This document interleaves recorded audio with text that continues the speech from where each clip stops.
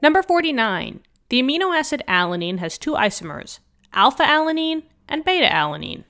When equal masses of these two compounds are dissolved in equal amounts of solvent, the solution of alpha-alanine freezes at the lowest temperature.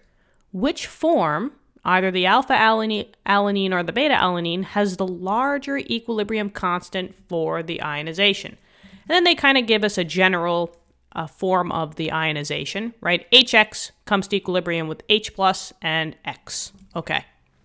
So this is kind of coming back with the concept that was in a previous chapter that has to do with freezing point depressions, right? You might recall that there was a formula of delta TF equals I times KF times M.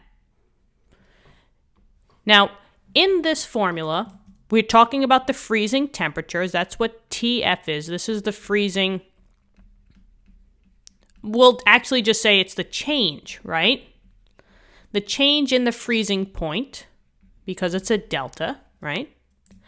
And it's linked to a KF value, which is just the freezing point dissociation constant value times the molality, right?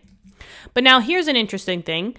The I value is basically the number of, we'll say, ions. Now, if we have alpha-alanine and beta-alanine, and they said that there was equal masses and they were dissolved in equal amounts of solvent, right? Molality is everything to do with the moles of the solute divided by the kilograms of the solvent. So maybe I'll just put that there.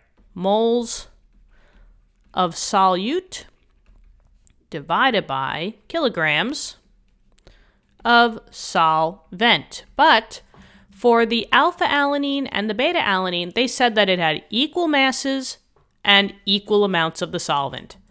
So if I had equal amounts of the solute, that's the alpha-alanine or the beta-alanine, this doesn't matter. If I had equal amounts of the solvent, this doesn't matter. So the M has nothing to do with the freezing point difference.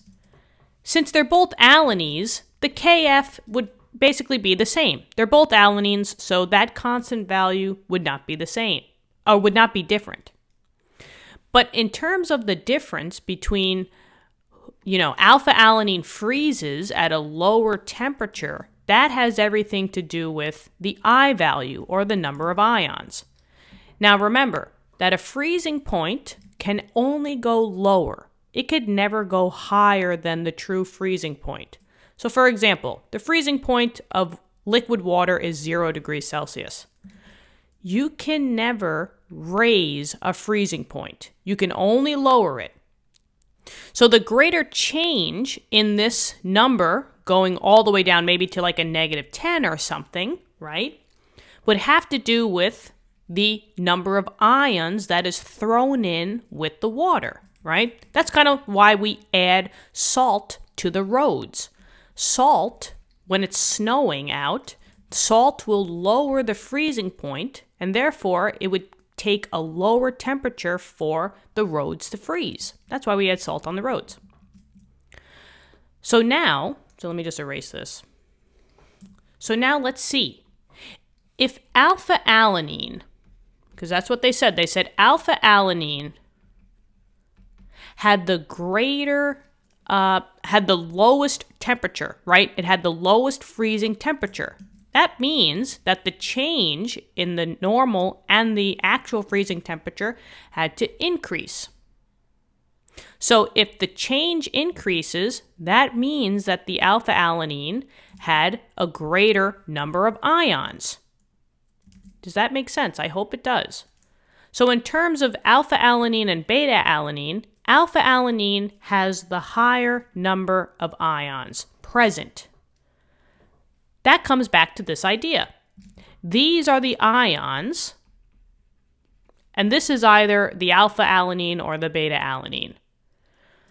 So now we want to know what has the larger equilibrium constant. Remember, a K value has everything to do with products divided by reactants. Since these are ions, these are going to be aqueous, so those are going to be in the K formula. So this would basically be the concentration of H plus raised to the first, because I just see a 1 here. And then the concentration of X minus, right? That's raised to the first because there was only 1. This is a general idea.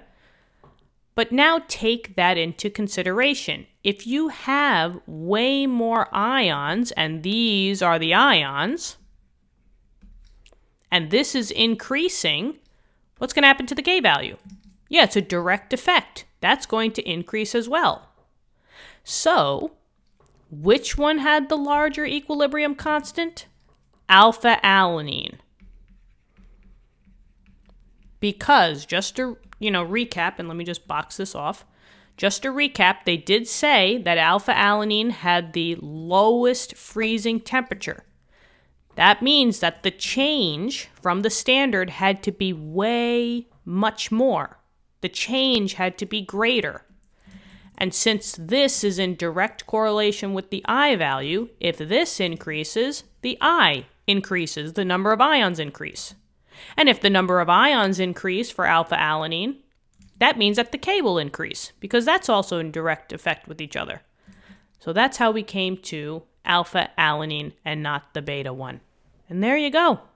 All right, hopefully this helped. Let me know in the comments. Thank you so much for viewing the video. Subscribe to the channel if you want to help us out, and I will see you all in later lessons. Bye-bye.